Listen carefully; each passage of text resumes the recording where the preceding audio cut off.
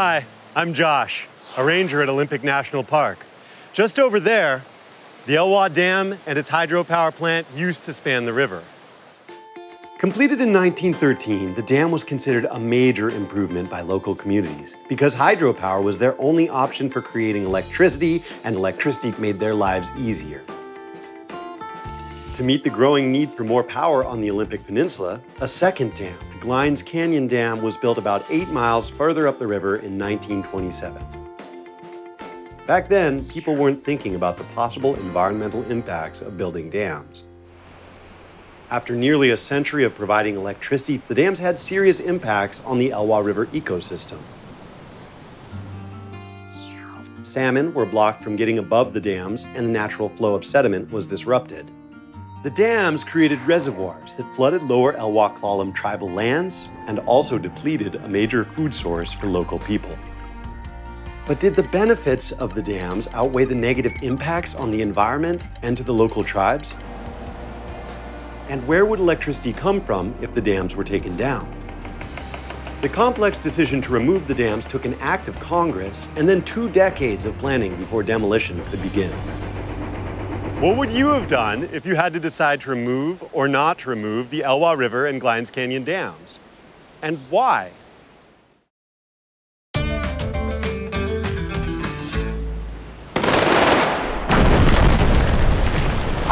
Let's consider some important issues that go into the decision to remove the dams and explore the different perspectives of people involved with and impacted by the dams.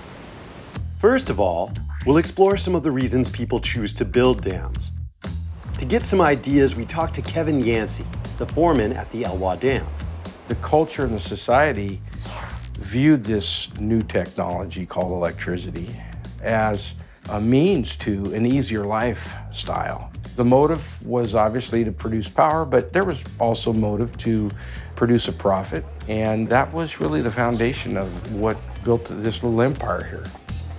And there was something else compelling about this method of producing power. The rain and snowmelt will keep the river flowing for hundreds, maybe thousands of years. People can harness this free energy and convert it to electricity without fear of depleting the source, as happens with oil, gas, and coal. And from a recreational standpoint, dams can create beautiful lakes that people use for boating, fishing, and camping. So what do you think? What are the benefits of hydroelectric energy production and the Elwha Dam?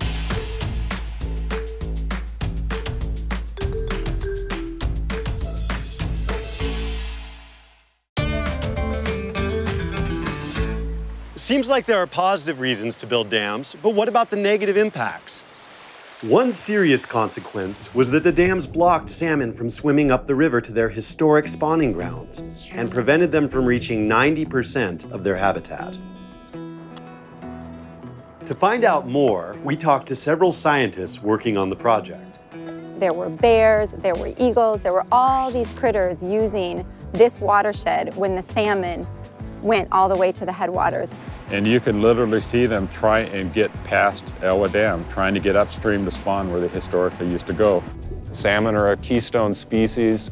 There's studies from the Pacific Northwest that show dozens of different animals that use them. They are the fundamental building blocks of the ecosystem. And on Elwha, when that was taken away, that's when the ecosystem started to crash. So what do you think? What are the drawbacks of hydroelectric energy production and the Elwha dams?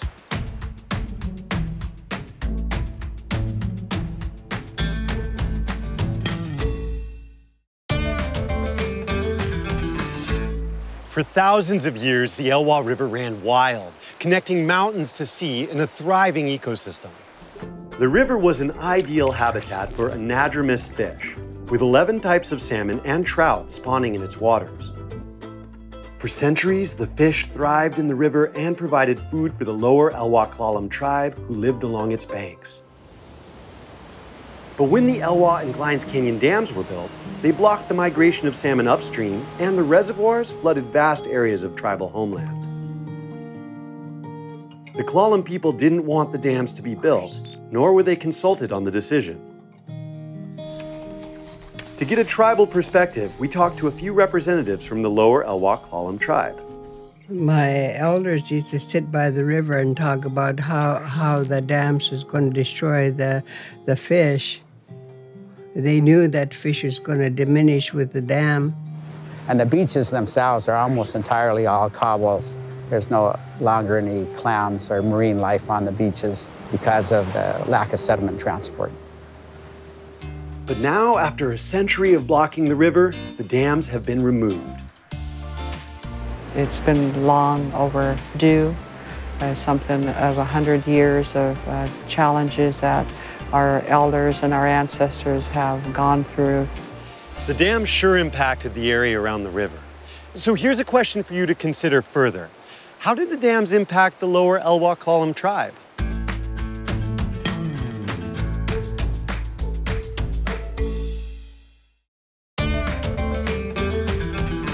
In addition to impacting the lower Elwha Klallam tribe and the natural ecosystem of the area, the dams on the Elwha caused challenges because they were built on federally protected land.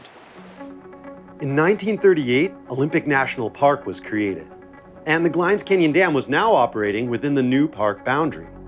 By the 1980s, environmental perspectives had changed, and legal challenges and policy questions arose about licensing a dam in a national park. After several years of political process, Congress settled the issue in 1992 by passing the Elwha River Ecosystem and Fisheries Restoration Act, which authorized the removal of the dams and the restoration of the natural ecosystem. Removal of both dams was started in 2011 and completed in 2014 at a cost of nearly $30 million. Today, the Elwha River is the site of one of the largest ecosystem restoration projects in National Park Service history. It's estimated that restoration will cost $325 million. We're doing a lot of things really just to try to get nature kick-started. Over the 7 years that we'll be doing this project, we'll be installing more than 400,000 plants. The next time Chinook salmon enter the river, they'll have access to the entire watershed. They'll be able to swim right through glines and recolonize the entire river the way it was historically over 100 years ago.